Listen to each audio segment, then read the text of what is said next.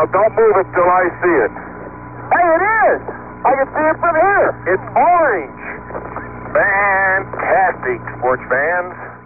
A team from Brown University, Carnegie Institution of Washington, and Case Western Reserve University report the first finding of water in lunar melt inclusions.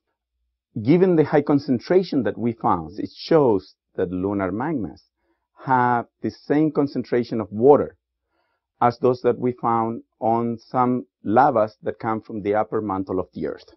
Last year, people found evidence for water on the surface of the moon in the permanently shallow craters. The question came from the origin of that water, and the consensus was that it was produced by cometary material impacted on the surface of the moon.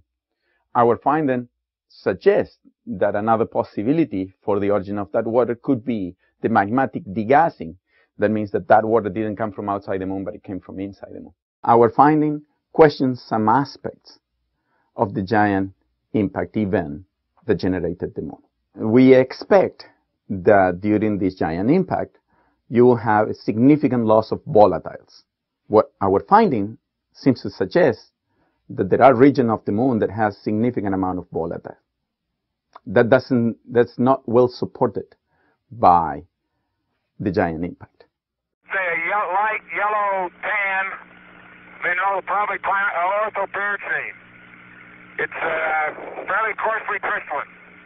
The assignment that Alberto gave me was to sort through this glass that was returned by Apollo 17 and notice the little details of it, which included these little clear olivine grains with metal inclusions in them. Tom came one day and said, I found something really different.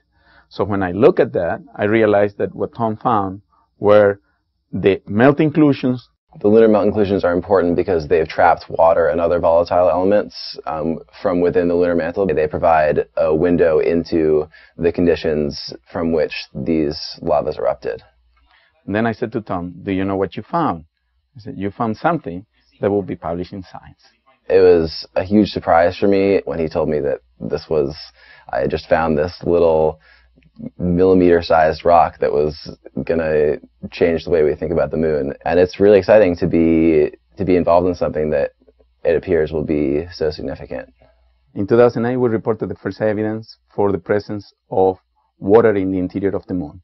And we predicted that areas within the moon will have concentration of water that will be equivalent to the upper mantle of the Earth.